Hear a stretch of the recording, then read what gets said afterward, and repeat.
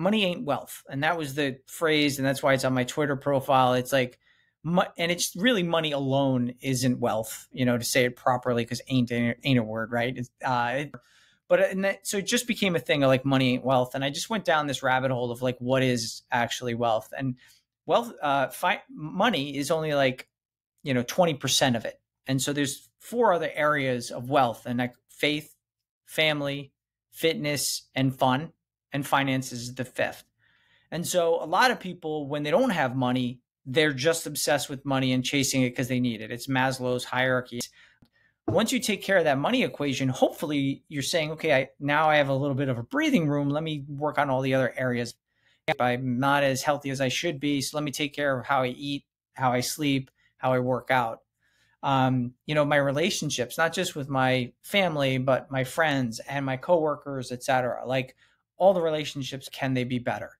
Are there any toxic people in my life that I have to cut out?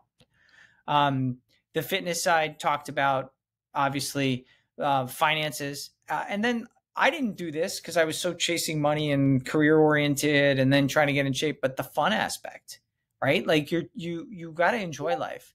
Go to a concert, go for a walk in a park, take up a hobby, hang out with friends, buy experiences, not stuff. So like all of these things came together, and it's the 5 areas of wealth, the 5 pillars that I just started thinking about more and more and more.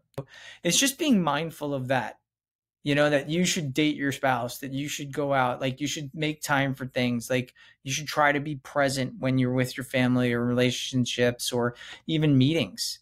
Go to that happy hour, break bread, So it's like all of those areas that just lead to an overall level of happiness, like that just raises the bar and you just feel wealthy, grateful and happy for life.